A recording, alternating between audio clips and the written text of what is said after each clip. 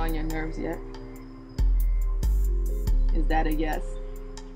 Hey, Mocha family.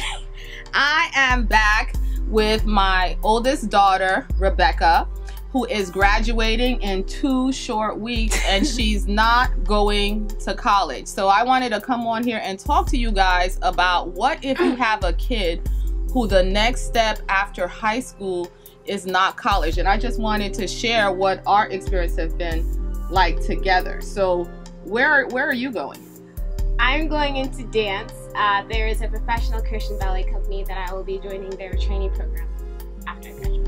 So you'll be dancing ballet. You'll be training to be a professional ballerina, which doesn't involve a lot of time for school, even though some people have done it. I mean, honestly, it's been a real process to get to this point. I mean, up until the middle of the school year, we were both working on a scenario where she could apply to college and also pursue this kind of thing. It was kind of weird though, because like, we do it. Have you told me about the we do an umbrella school, so I have like an academic advisor, and we're graduating through that school as well. And so like since like my junior year, my academic advisor has kind of been on me to kind of, you know, choose either college or dance, because you know, through high school I've been trying to take like advanced courses so that I would do well in college, or that would set me up well for college, as well as doing all my dance stuff, and I didn't really have time for both. So she was like, you kind of need to choose an option because you can't take both. And so like senior year, I finally sat down with both of my parents. We met with my academic advisor, and I was like, okay, I'm gonna go do dance, which was a very scary decision to finally like go for it, like all the way, like no backup plan, just go. That was very scary. But then it was kind of weird though, because it was like I made the decision, but then mom was kind of like, well, there's still like a college fair we could go to, so it was still kind of like, well, have I chosen it or not? But yeah, eventually. And I think what was going on with me was just the assumption that success means you finish school, as much school as you're able to finish. Like I always imagined that for me, a child not going to college would be because they can't go to college, or maybe they didn't have the academic capacity to go to college, or we didn't have the money to send them to college. But it just never occurred to me that I would have an academically capable child like you and just make the choice not to go to college. And especially, you know, as an African-American person, you know, I can't believe I said African-American. I never say African-American person. As a black person, especially as a black person, I just never imagined that I would choose to kind of what I would think of taking one of the credentials that are necessary away from myself in a situation where potentially it would be hard for me to get ahead without it. So, you know, I just always believe that part of the basic education that you need to have is to finish college. I think even for me, it was difficult because like, I mean, I've always wanted to dance. Like ever since I was little, it's always been a huge dream, a huge passion to become a professional ballet dancer. But at the same time, like I have 2 parents. Like mom went to what's it called, Ivy League school, Ivy League college, undergrad, and my dad went like as a grad school. That's how they met, in an Ivy League school. So it's kind of like education has always been important in my house, and I always just assumed that I'd be able to do dance and college and even like full-time career and also professional dancer. But so like for me, I always viewed people who didn't go to college as being like, I mean, a little bit like maybe like just not smart, or like how could you not go to college? Like I've known people who haven't, and it's been like, why are you not going to college? Like you're supposed to go to college after high school. Like I never wanted to be one of those people, whatever that means. Whatever that means. Yeah. And I'm starting to learn that the assumption that I had is not necessarily the right assumption, because even when I went back to my 20th year reunion, college reunion, a lot of people, you know, you go around the room, how many of you are doing what you majored in? And most of the people said they were doing nothing like what they majored in.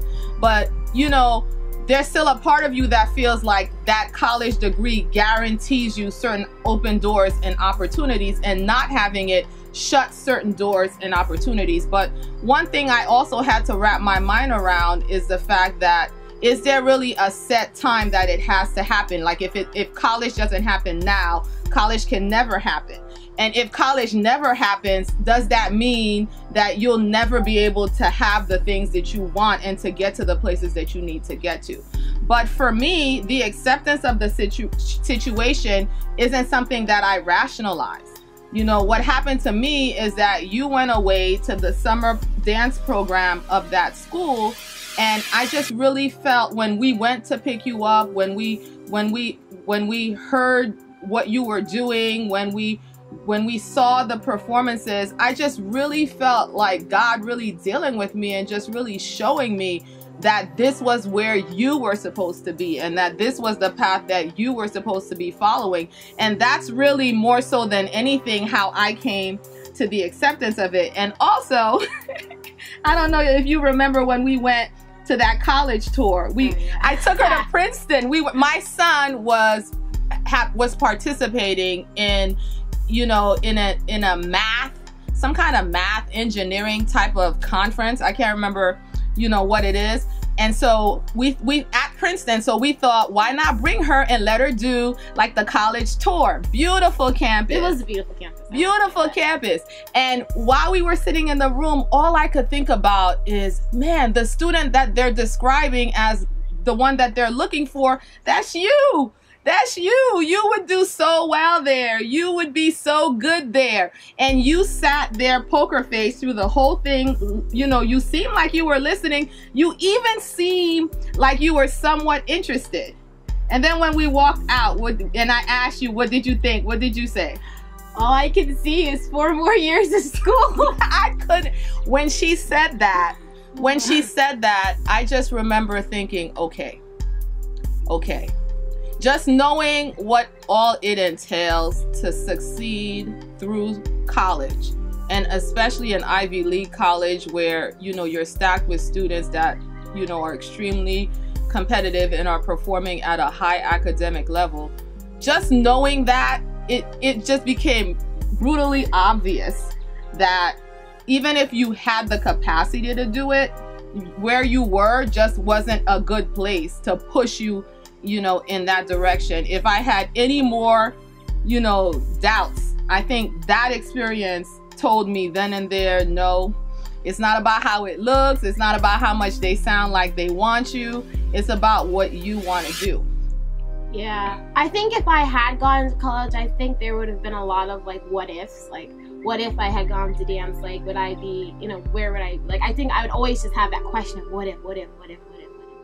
And that was one thing a lot of people were telling me, was like, okay, then if you're gonna don't live with those what ifs, like take a step and go. And if you don't like it, it's fine. You can always come back home. You can always go to college. You can always, you know, move on. You're not stuck.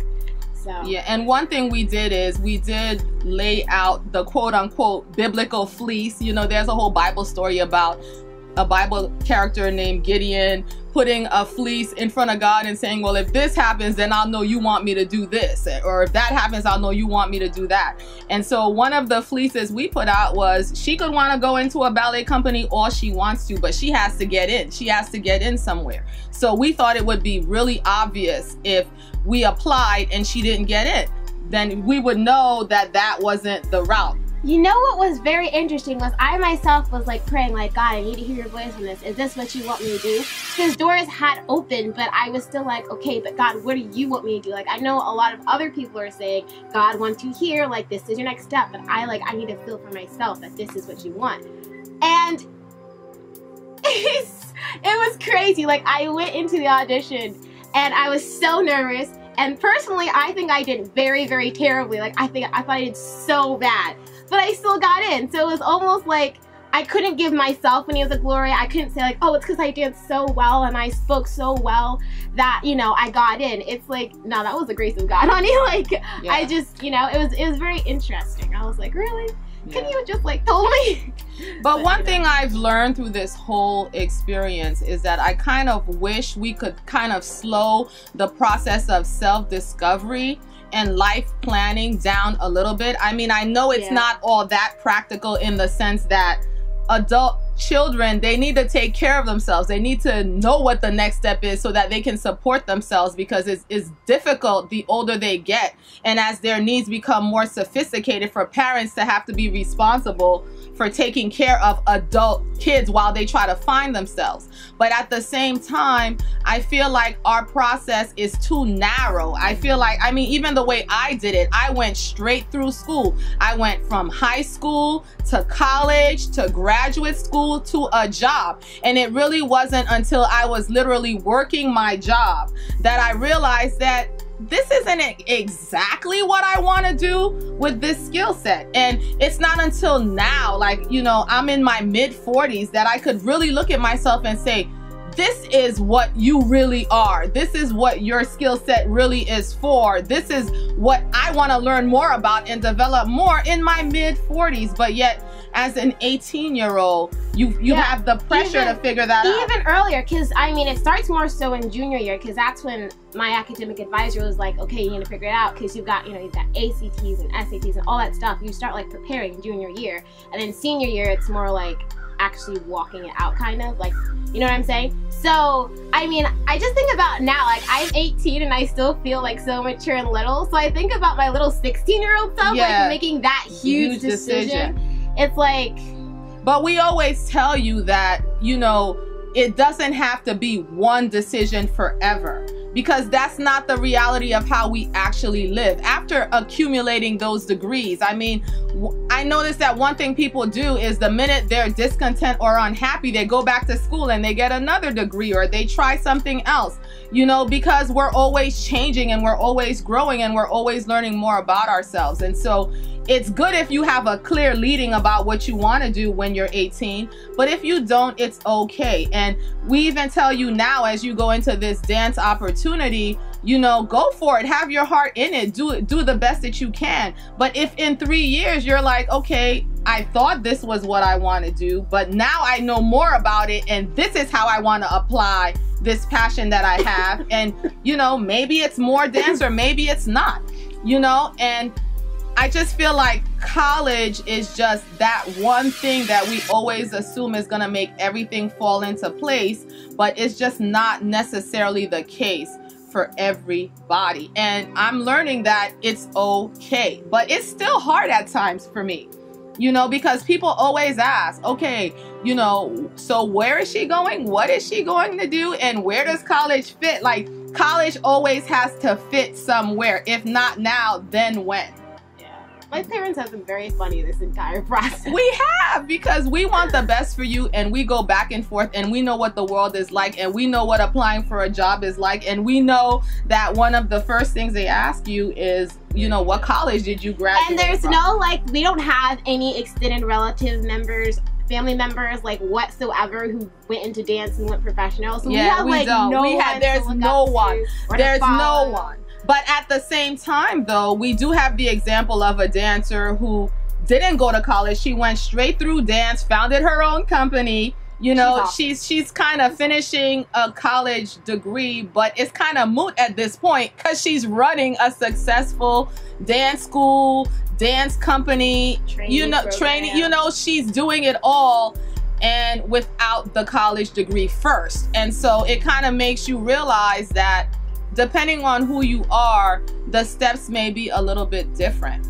The steps may be a little different, and it's okay to kind of step out and create your own path and your own process. Yeah.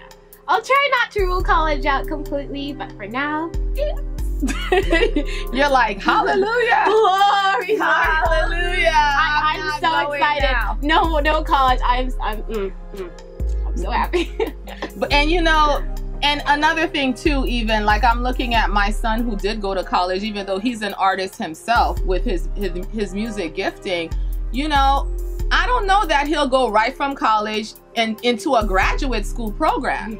You know what I'm saying? And, you know, we know someone who just graduated from college, summa cum laude, you know, and she's taking a year off. I think it's so good that she's taking a year off, even just to sit and reflect and to grow and to make other experiences. I mean, I know for me, like I always say, ideally it would be great to go somewhere else and see another country, see another world, see people having different experiences than what we have here, you know, or even if you stay in America, go and experience something else somewhere else with other kinds of people. I think it just broadens your mind, and it just exposes your giftings and your talents in a way that you may not experience just sitting straight through school, you know? And so it's not easy. It's not easy, but I am excited. I am excited to see you go through this process.